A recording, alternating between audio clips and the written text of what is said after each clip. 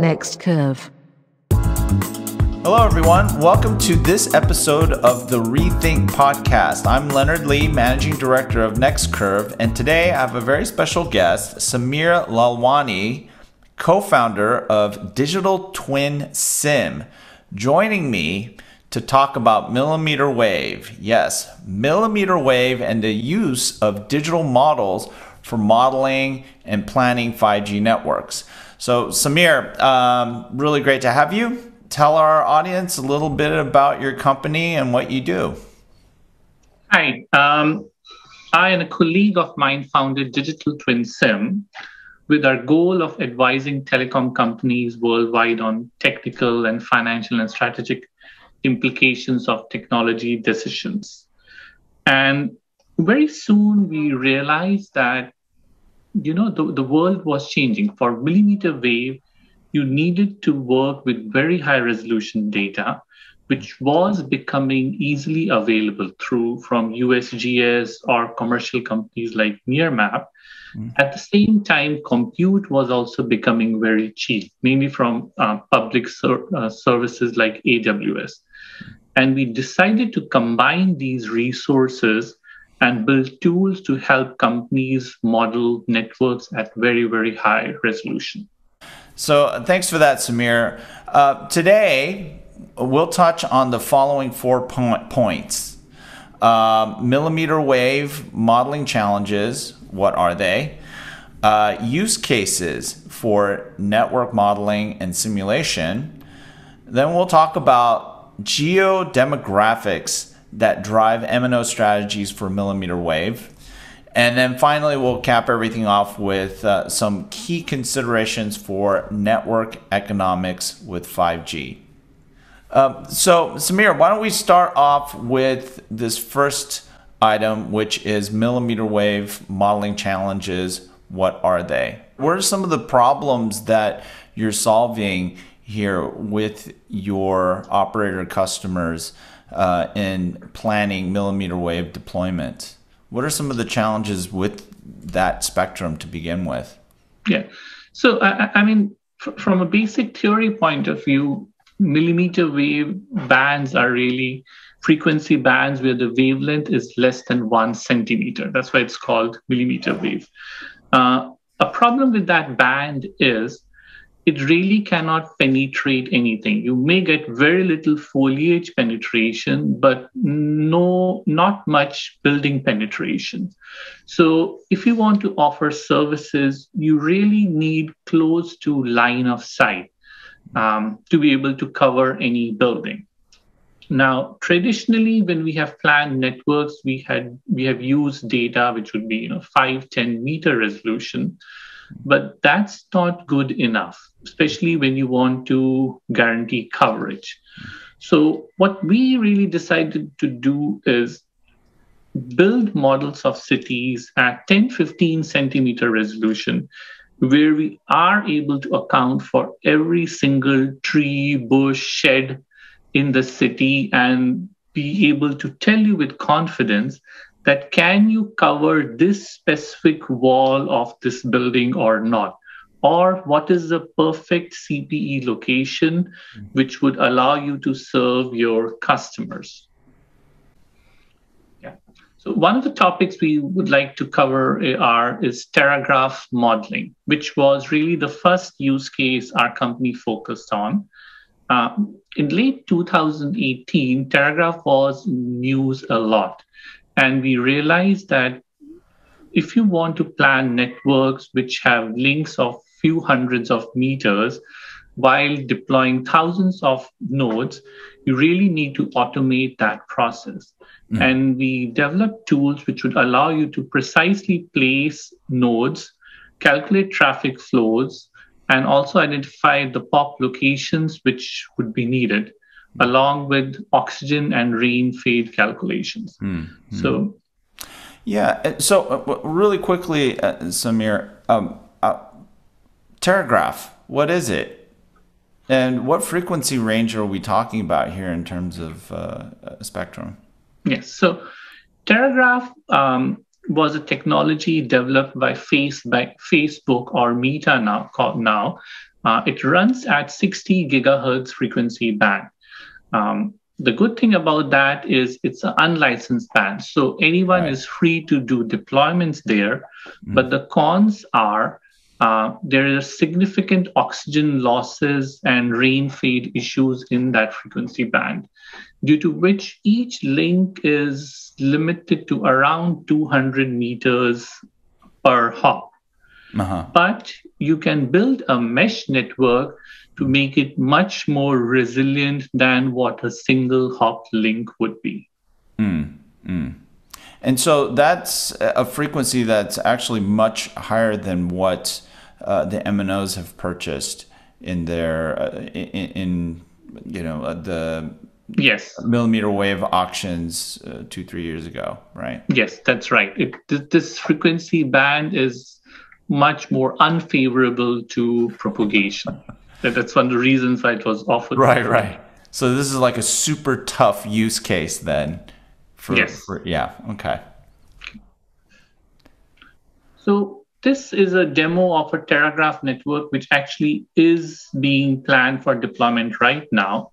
What you see is a fire station, which we are going to zoom into. That is a POP location that will be used. Okay, so what we really need to do is go from this fire station and connect other buildings nearby. The color shades that you're seeing right now is the DSM data for this region. DSM is really digital surface map or very high resolution 3D data. Okay, and so what we're using is 20 centimeter data. Using that data, we are able to calculate line of sight to every single building on the map. The orange regions that you see mark places of obstruction. So for example, in this picture, the orange region we just showed was a tree branch which was coming in between. We'll see another example here where we are able to show a pole which is coming in between. So this tells you the type of accuracy at which we are able to do our analytics. And we can easily move the node on that building on top to a slightly different location, few feet away, to try to bypass that pole.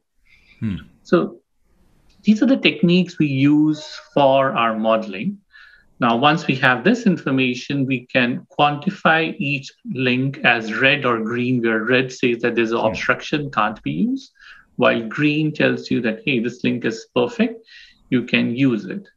So with this information, you then go and get rid of all the red links, which we do here, and are left with a subset of links which work. And then we run our graph algorithms on top of this to figure out which are the optimal nodes which we should keep, what the traffic flow would look like, what's the utilization of each link, oxygen loss of each link, and thus come up with the optimal network which meets your customers' capacity or budget needs. Wow, that's a tremendous amount of data that you must be using. We're looking at basically a digital model of an entire city, right? That's right. Graphical and geometrically accurate, spatially accurate model. Yes, that's right. That's why I was saying it at millimeter wave. Even a small tree branch coming in between can have very adverse conditions. That's why we need to work with this very high resolution data and develop techniques to be able to parallelize the compute load. Right.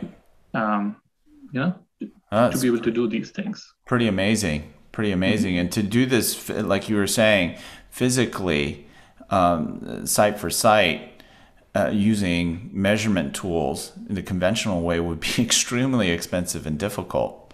Yes, that's true. So for sub 6 gigahertz, what used to happen is the operators would add a link budget margin, let's say 15, 20 dB additional link budget margin, and then go with the assumption that this margin would be enough to get us in building or in car coverage.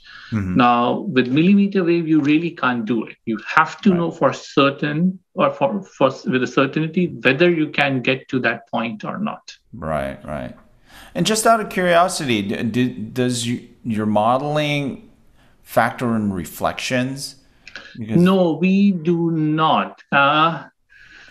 Right now, we are ignoring reflections. One of the issues with reflections is it is very dependent on type of material on which you are interacting with. Right. And that information is usually not available. And plus, it's difficult to know what the reflected angle and signal strength would be. What we are trying to stay with are the links on which we can guarantee coverage. With close to 100% confidence. Okay, right. And then reflections would just be a conditional or situational thing, right? Yes. Also would be highly dependent on the position of the UE. Yes. Right. Okay, that's interesting. No, I mean, it's thought-provoking stuff for sure. Okay. So the same information I just showed can also be visualized in 3D. This really shows the point cloud on which we have done this analysis. For example, here we're going from a pop location, which was at a fire station, going to the precise CN location on top of a building. We can also use this data to zoom into other parts of the map and measure node heights or tree heights or building heights, things like that. For example, we have a pole which we are planning to deploy there. And this is showing what's the height of pole that is needed to get over foliage. Right. So your question about point cloud, when the way this data is collected is either US government or private companies like Nearmap fly planes over large, vast amounts of territory. And for each point in 3D space, they collect X, Y, Z information, which is really similar to latitude, longitude, height above sea level, along with color information. Okay, so you can imagine what you're looking at right now are billions of points in 3D space. Okay, and that's what is called, traditionally the term used for that is point clouds or LiDAR data. And that's what you are looking at right now. This is LiDAR data for the city of Eureka in California. Oh, wow. Very cool. Very cool. So the next use case we would like to talk about is microwave backhaul planning. So our initial work was focused on teragraph planning, which are very, very short links. But we saw serious interest from various MNOs on using the same techniques for planning microwave links. Now, these links are usually in the lower frequency band on, let's say, around 11 gigahertz, but they can be close to 10 kilometers long. Okay.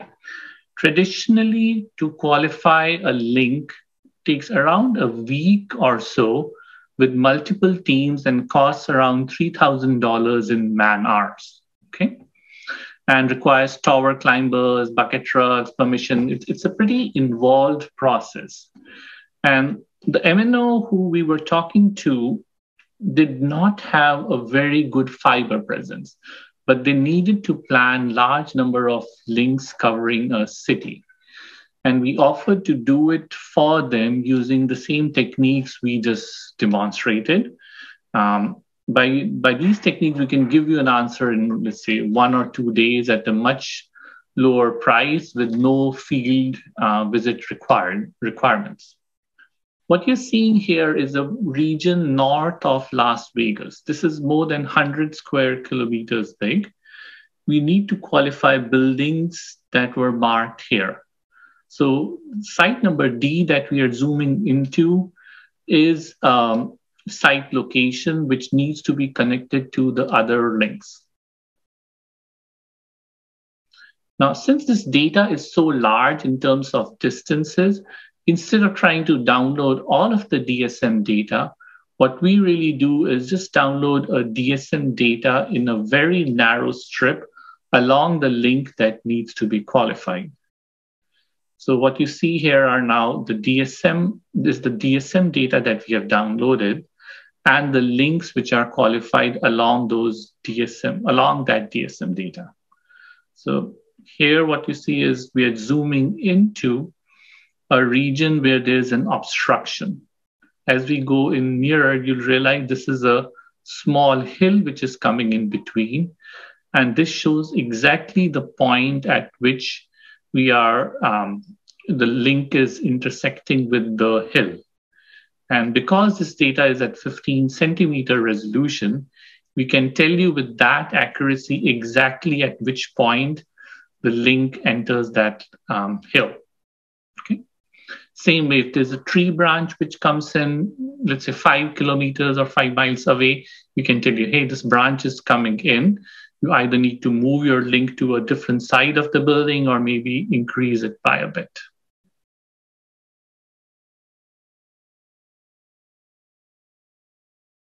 So as very similar to what we had before, if we zoom out here,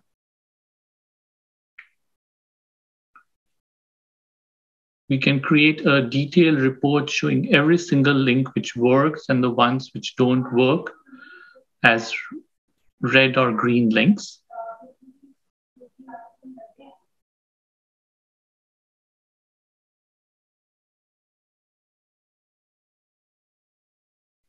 And for each link, we're able to give you a report of what's the path loss, what's the additional rain margin you need to add, or maybe even gaseous losses if it's relevant to that frequency band.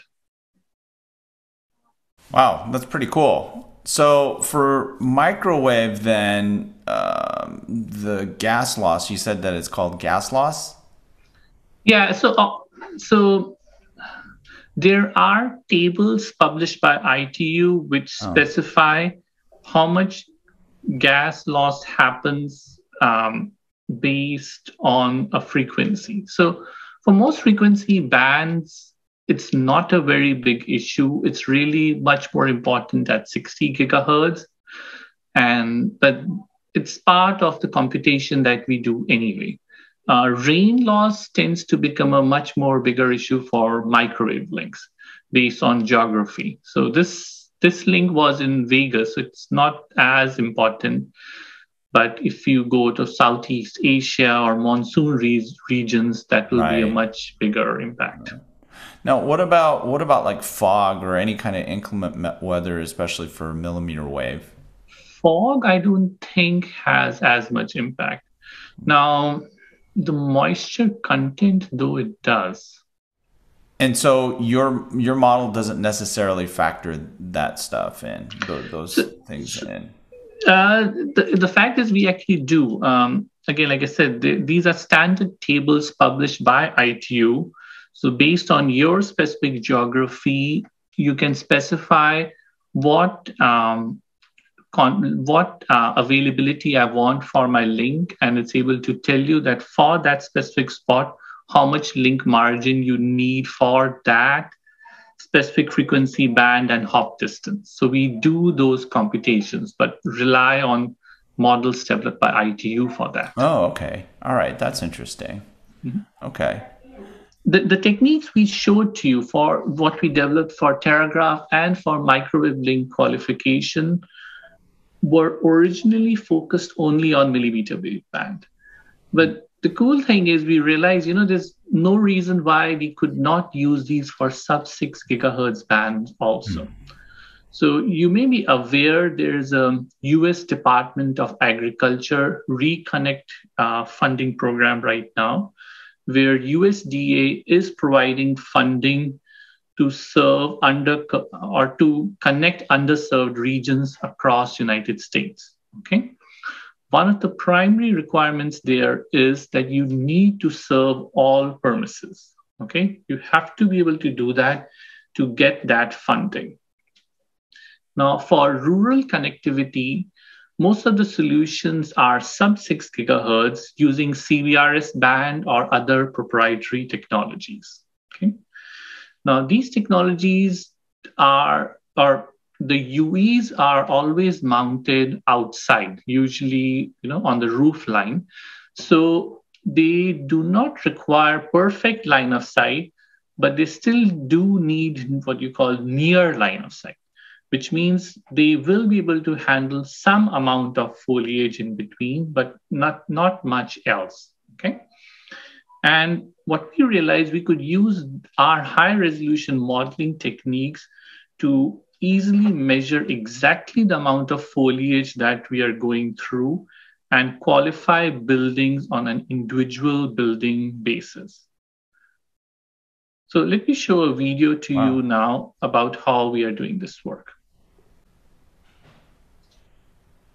So what you see here is a region which has been identified for this rural funding. There's a site in the middle of very heavy wooden terrain. We know information about where every single building is. Based on that, we go and retrieve DSM data, going to each building and compute line of sight to every building, along with where the obstructions are. Very similar to what we had shown to you earlier.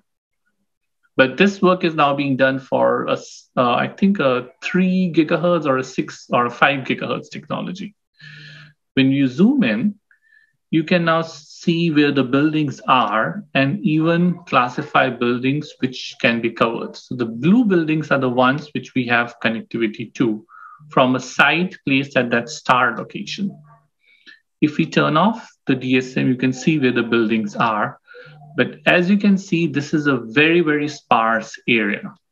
Now, we need very high confidence that we can cover every single building before we can apply for any of that US Department of Agriculture funding. The other use cases which we have developed using these technologies are solutions for 5G network planning, where we use high resolution data to figure out what are the optimal sites and to quantify coverage of each site. We've also built models for indoor use cases where we modeled an indoor deployment for IoT use case in a warehouse, or a model for mesh connectivity in an enterprise environment. But these projects were done for specific clients, so I can't really show any material on that. Okay, so would the methods and the tools that you have, would they be applicable? I mean, you mentioned here a warehouse, IoT use case. Would they be applicable for, let's say, planning a 5G network for a factory, some sort of industrial environment? Yes, that's exactly what we used it for. We, again, were looking at a millimeter wave use case. We had very detailed plans of a warehouse where we needed 100% connectivity, and that's what we used it for. How many nodes would we needed, what sort of data rate and capacities we would be able to get. So the next topic I want to talk about is geodemographics. So traditionally, this has really been used for targeted marketing. It helps you understand your market and identify who and where your target customers are.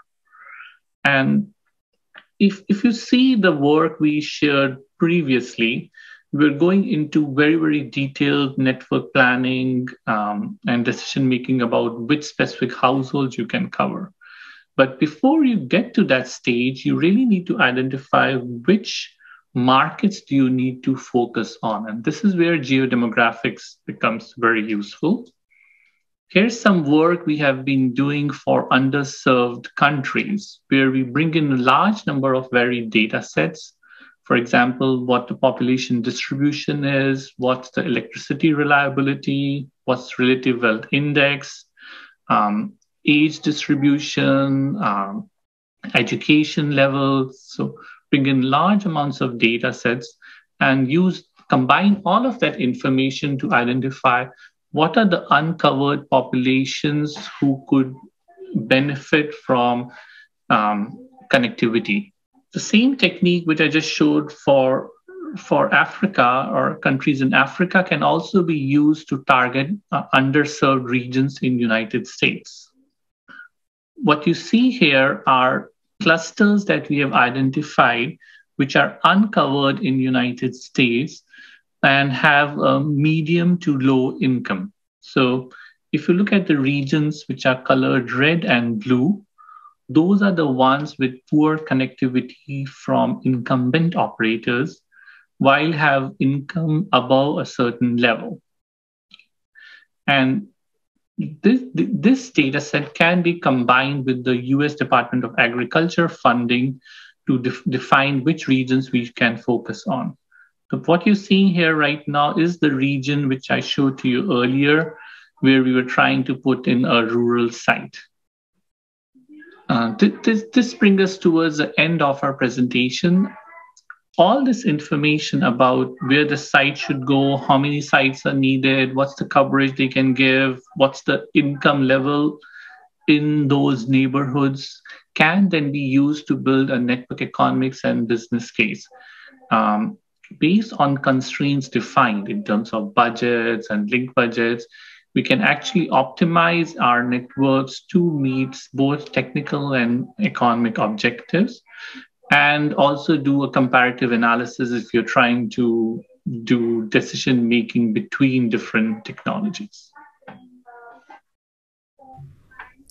Wow, that's really interesting. So it looks like you've taken this initial model for supporting network planning and design to now address new types of applications, helping decision making around, like you were saying, business case development, or even just figuring out where are the pockets of economic value that a MNO or a service provider might be able to pursue. Yes, that's true. Actually, the flow of the presentation is like that, but from our background, it actually started the other way. Our background really was coming from Qualcomm in network economics and business case development. So we would work on every new wireless technology and quantify its economic benefits or cost of deployment. So in some way, we are trying to cover the full value chain of any new technology that needs to be deployed, both from detailed modeling point of view to the economic analysis point of view. Yeah, that's really cool. The big takeaway for me here is that you're showcasing the benefit of digital modeling and being able to use it to reduce the cost of planning and get to this very granular level of specificity in terms of how you can configure or deploy sites and then configure them to achieve certain types of business targets or economic goals for the network. I mean, that's sort of the impression that I'm getting from the kind of work that you seem to be doing with your clients and what you've showcased. Yes, that's correct. But one of the things we realized was this type of work was being done in MNOs, but it's extremely siloed. So the network planning team would be doing their own planning, though at a lower resolution. You would have your marketing team using their own tools to target specific markets. You have your, infrastructure planning team doing things, in a separate way. And there's no one who is unifying all of that data and, looking at the big picture. Right, but so millimeter wave has become a bit of a I don't know what a good word. I guess one word that can be used to describe it is a little bit of a disappointment. But it seems like what you're able to do is bring down the cost of modeling the networks for millimeter wave, which again needs that higher level of resolution, right? Yes. Right, because you mentioned that most of the MNOs right now, they're dealing with a lower level of resolution. But the thing that I'm taking away is that in order for these types of digital models and planning tools to be useful for these higher band frequencies, you need much higher resolution, right? Because like you were saying, a branch, literally a tree branch can get in the way of quality of service for a link. Yes. Right.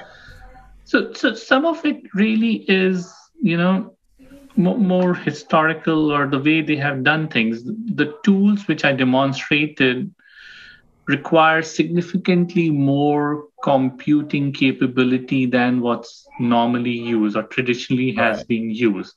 And the operators are slow to adopt those. Okay, these bringing additional complexities, you need to upgrade the skill level of your employees. Right. So that all is there.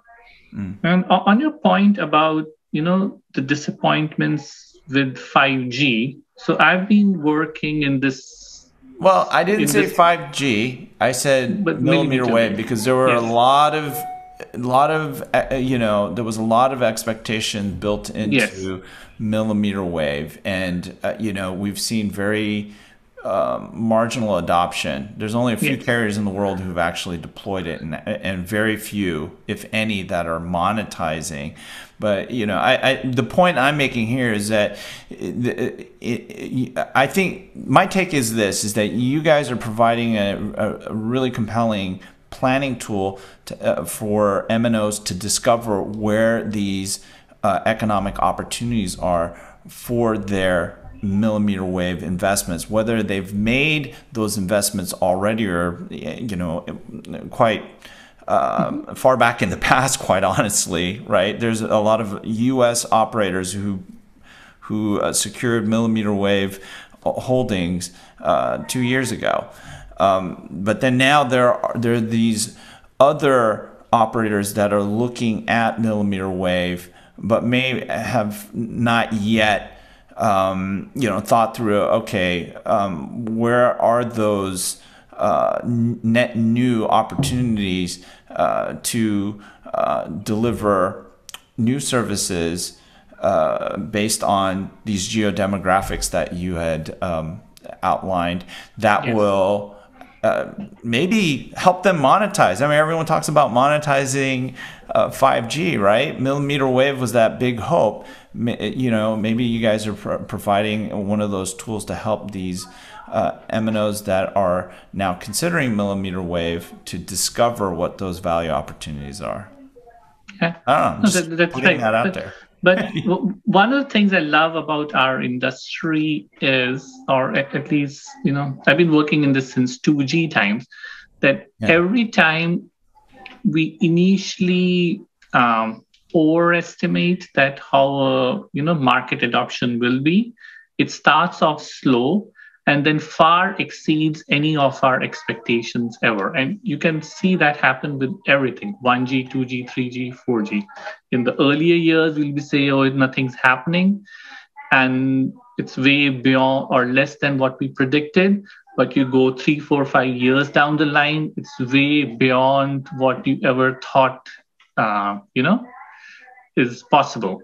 So I'm still very optimistic that we're going to have a lot of fun over the next 4 or 5 years.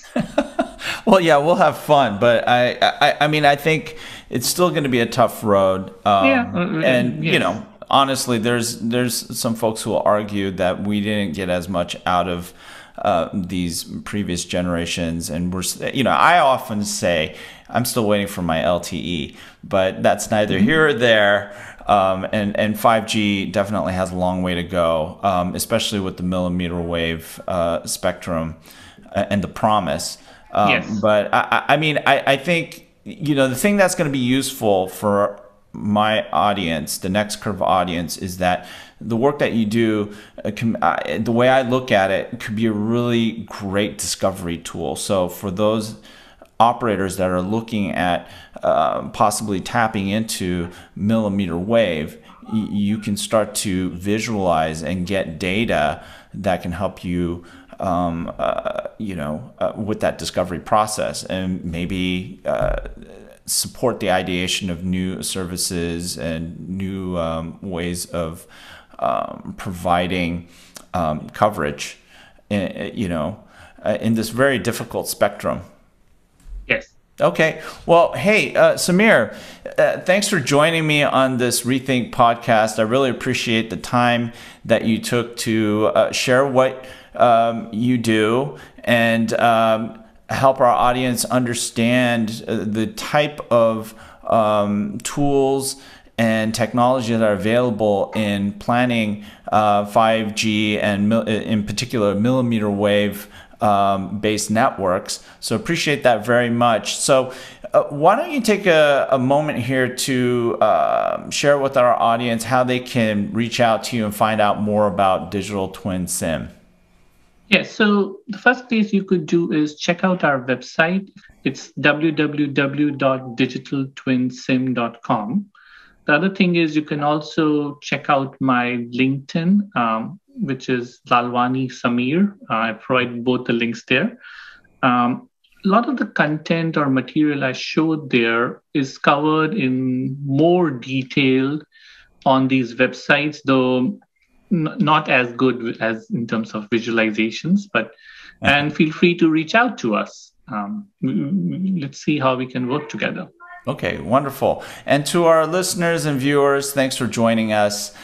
Please subscribe to the Next Curve YouTube and Apple Podcast channels and visit us at www.next-curve.com.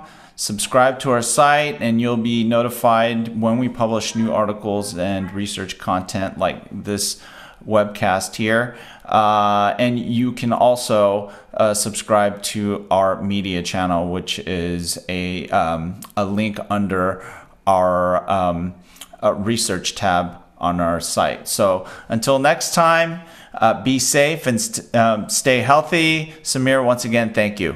Thank you very much. Visit us at www.next-curve.com.